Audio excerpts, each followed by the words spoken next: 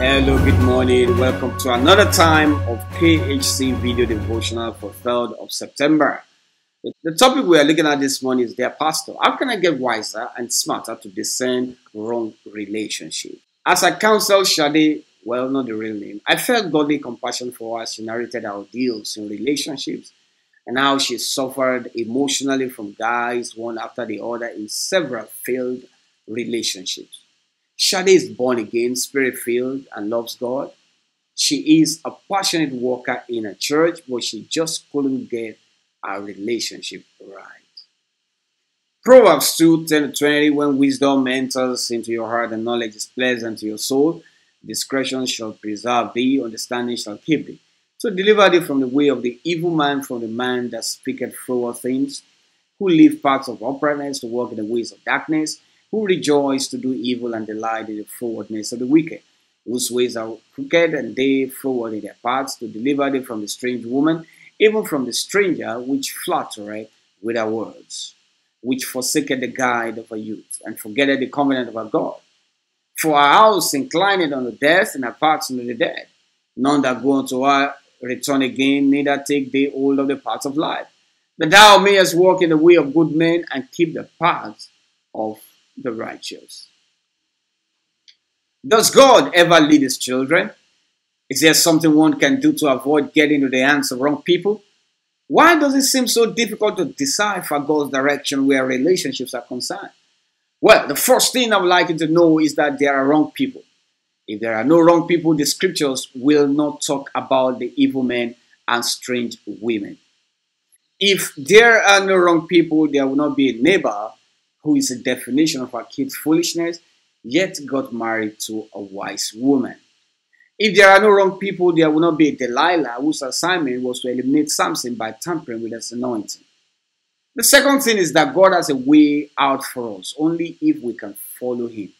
He is very much interested and particular about our relationships and marriages, that if we allow him, he will lead us. The third thing is that you can avoid getting into wrong relationships, being jilted, unnecessary heartaches, and untold emotional agonies. The fourth thing is how. How is this possible? What am I supposed to do? Let's look at the God's word. Proverbs 2:10-17, when wisdom enters into the heart, knowledge is pleasant to your soul. Look at the emphasis of those words. Discretion will preserve, understanding will keep, to deliver from evil man. Look at verse 13. It says, verse 16 rather, to deliver from the strange woman. Verse 11 says you can be preserved and kept. Message translation says good sense will scout ahead for danger. Insight will keep an eye out for you. Verse 12 says you will be delivered from the evil man. Amplified version says to deliver you from the way of evil and the evil men, from men who speak perverse things and are lies. Verse 16 says you will be delivered from the strange woman. NIV says it will save you from the adulteress, from the wayward wife with her seductive words. Now we can see that direction is very possible. But then how will this happen? You mean God can actually guide my relationships? The answer is yes. How? Well, it is right there in verse 10. It says wisdom must enter your heart. That is the first thing. How does wisdom enter your heart? The word wisdom in Hebrew means to pound in knowledge. So when you keep pounding in knowledge of God's word into your spirit, it will become wisdom for you at the end of the day. Number two, knowledge must be pleasant to your soul. What's your best food?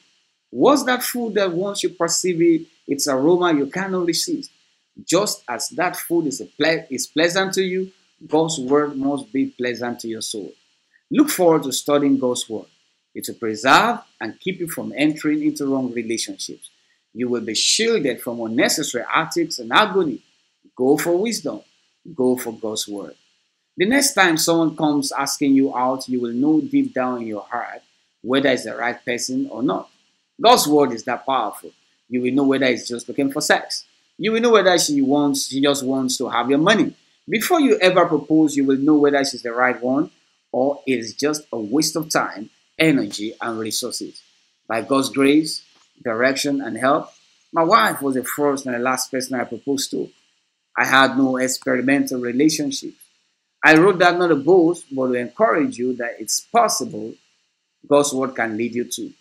Only if you can diligently go for knowledge and wisdom from God's word. If you have had a lot of experiments and sampling around with sexual involvement, God can still make all things new if you embrace Him now. If you're not born again or you want to rededicate your life, call me now and I will gladly pray with you. If you're already married and you feel it's the wrong choice, you can only do one thing: call on God. It will turn the situation around. Don't give up quickly. Divorce is not really what God wants. So we see the key to wisdom here. Read and study God's word daily.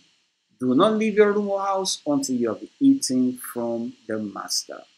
Do not leave your home until life, that is Zoe, has been injected into your spirit and your head anointed with fresh oil in His presence as you meditatively look at His word. That is where you get the wisdom to avoid wrong relationships, discern wrong partners in business, and avoid them and be kept away from unnecessary loss in your life. I pray that God will open your eyes.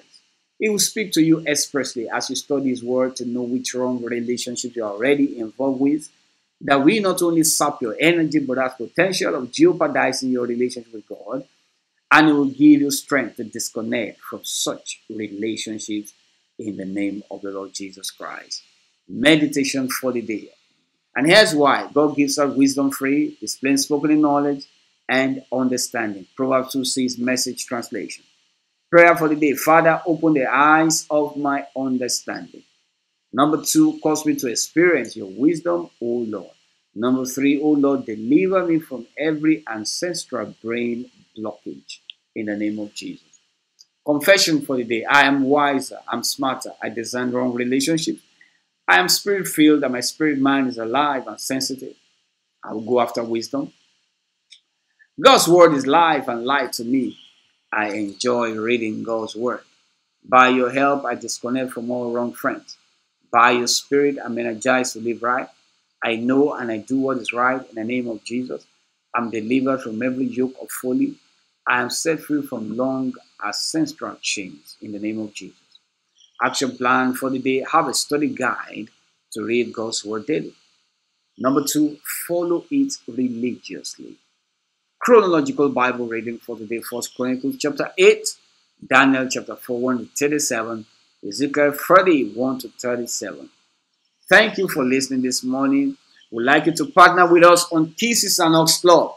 Kindly go to the URL www.kissesandnox.com/give and you'll find several options on how to give. God bless you. Have a wonderful day ahead. Be blessed.